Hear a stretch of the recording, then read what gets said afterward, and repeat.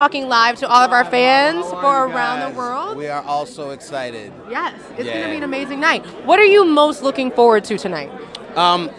What I'm looking most forward to tonight is really watching how strong this ensemble is, how second season really delves into family. Yeah. It's a much stronger season than one in that way, so it's much bigger.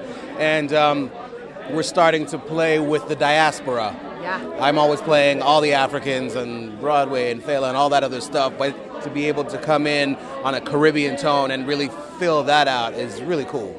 And you really, in the show, do have this very strong family role.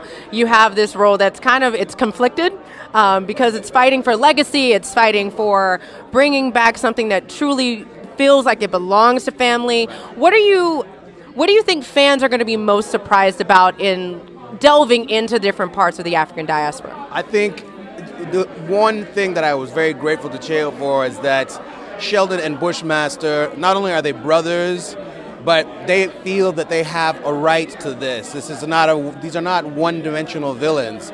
They have as much a right to this and as much a right to Harlem as anybody else. Yeah, and I love it. And Bushmaster is going to be our new, and I wouldn't really call him a bad guy, our new antagonist for this season. And we're really excited with the addition of John McIntyre, and I'm really excited to see how it goes. Is there one particular thing that you feel like was challenging in filming this new season of Marvel's Luke Cage? Well, with a show of this kind of breadth, you always have to keep your eye on the ball in terms of the quiet stuff and the really human moments, and then all the really big, beautiful, fun, amazing stuff, which Marvel is amazing at.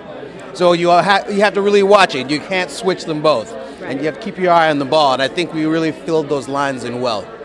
Well, I am really excited about tonight. I'm really excited about the premiere. I know fans are excited to see it drop tomorrow exclusively on Netflix. Thank you so much for talking to us this evening. Thank you so much as well. See you guys.